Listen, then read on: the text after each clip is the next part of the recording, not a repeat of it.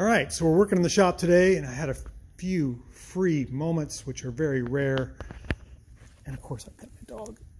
Pet my dog every time I got a free moment. But that's not really work. Petting the dog is easy. This little truck has been working for me. I've done a few videos on it. It's my old S10. I painted the top to keep it from rusting, a lighter color, blue.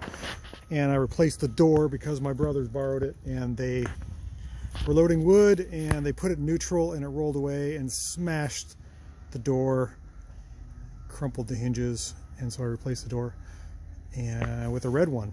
And I want to make it blue again. So I've got it all masked and prepped, and Stella is checking my work. You can see how invigorated and excited she is. So we're gonna put a coat of primer on there and spray some blue on there, just some simple single stage, and see if we can make the door match the rest of the truck, and I won't feel like I'm driving a sore thumb. Done a lot of work to this truck in the past year. I've started using it for a non-micro car load vehicle with concrete and all kinds of stuff. It's pretty dirty on this side, but I got my Krager mags all polished up, and this is what the other side will look like once I buff it and get the paint to shine. It'll look a lot better, the dark blue that is. So stay tuned and we'll see what it looks like. Okay, so we're working on a little S10 work truck here, and we got the door painted. You can see that or not. It's kind of hard to see in the sun. I think you can see it. It's got a little bit of trash in it, but it's to be expected for being painted outside. And I hope it lightens up a little bit because it doesn't quite match the old paint.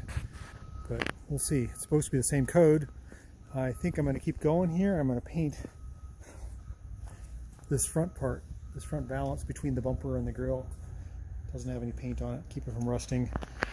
This is the only car I've ever painted in my life that I have not done any body work. That's crazy.